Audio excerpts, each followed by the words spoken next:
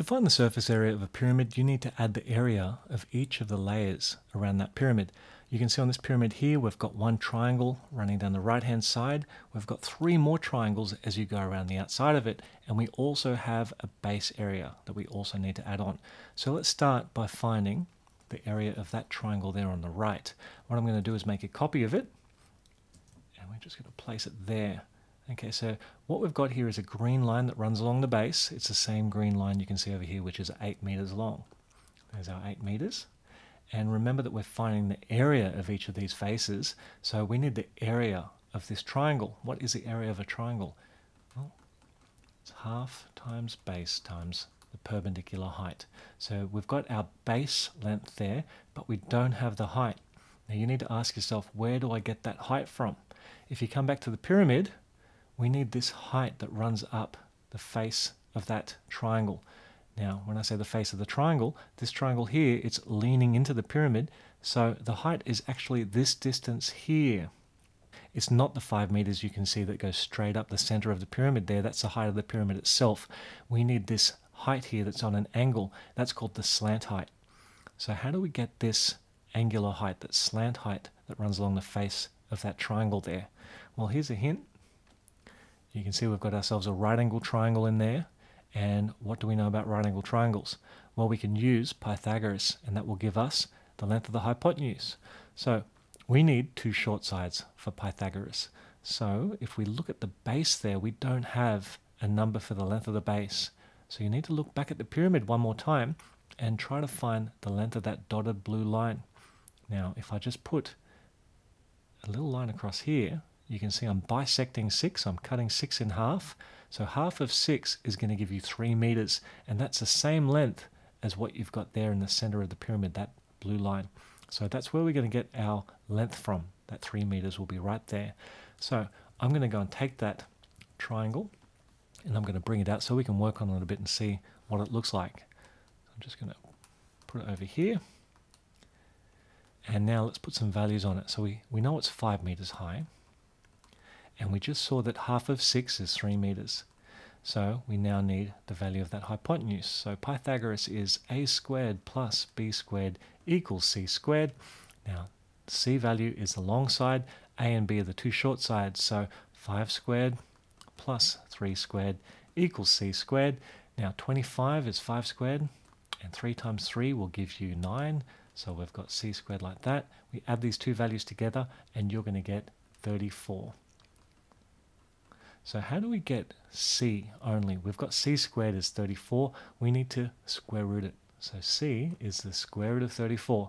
Now, we will leave this answer in exact form like this.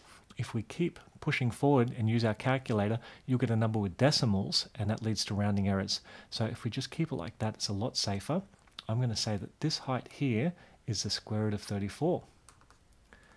Now, what were we doing with this triangle? We were finding the area of that triangle because we want the area of this face here on the pyramid. So we now have the base of 8 and we have the height of the square root of 34. So the area is half times 8 times the square root of 34. And we're going to stop right there because that's enough information. We can use this at the very end to calculate our surface area by simply entering that as it is into our calculator. So we'll move on to this front-facing triangle. Now that triangle looks like this. You can see we've got this blue line, which is 6 meters. It's the same blue line down here. So I'm going to say that that's 6 meters. And what are we doing with this triangle? Well, same thing we did with the last one. We're finding the area. So the area of a triangle is half times base times height. Do we have the base? Yeah, we do. We've got 6 meters, but we don't have the perpendicular height. If you come back to here, once again, we've got 5 meters, but it's not the same as the slant height that runs straight down that wall there on that angle.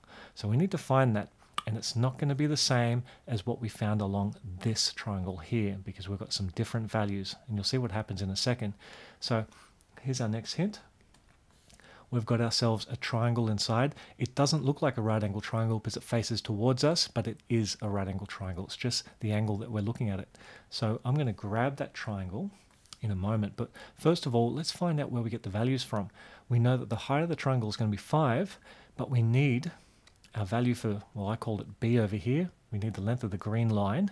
So if you go across from the center of the triangle, and instead of bisecting 6 like we did last time, we're going to bisect this way instead.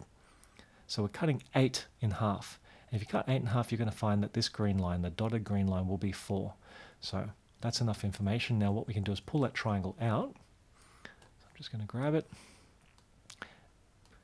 and we'll move it over to here, like that. Okay, so let's put our values back on. Our height of that triangle is 5 meters, and we saw that half of 8 is the length of the green line, so that's going to be 4 meters there. Now, once again, we're using Pythagoras to find a new value of c, so it's going to be a squared plus b squared equals c squared. A squared is 5 times 5, so I'll just go straight for the 25 there, plus 4 times 4 is 16, equals c squared. 25 plus 16 is going to give you 41. So 41 equals c squared. We just want c though. We don't want c squared, so c is the square root of 41. And once again, that is an exact answer. We'll leave it like that. So I'm going to plug 41 into this picture over here. I'm going to say that that height is the square root of 41, because as you can see, that's the orange line. It's the same orange line that you have here, and that's the same orange line that would run down the face of that triangle on that pyramid there. So we are now finding the area of this triangle. So we've got half times the base. What's our base? 6 meters times the square root of 41, which is our height. And once again, enough information. We don't need to keep moving forward because we can use that in one big calculation at the end. And I think we can finish it up now. All we need to do is add all of the different layers together. So our surface area for the entire pyramid is going to be, well, we'll start with the base there. We can see it's just a rectangle. It's 6 meters times 8 meters. So 6 times 8. Plus, we need to start adding on these triangles. Now you saw that the right-hand side triangle is this area here, half times 8 times the square root of 34. But that triangle has a duplicate on the other side, exactly the same area. So we have 2 of them. So I'm going to say we need 2 times half times 8 times the square root of 34.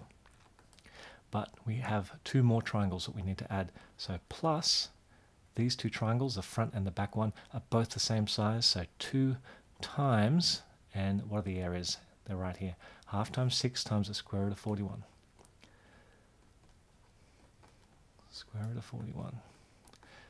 Finally, we just push our equals button. So you do that whole thing in one calculation on the calculator, and what you'll get is 133.06636. Those numbers just keep going.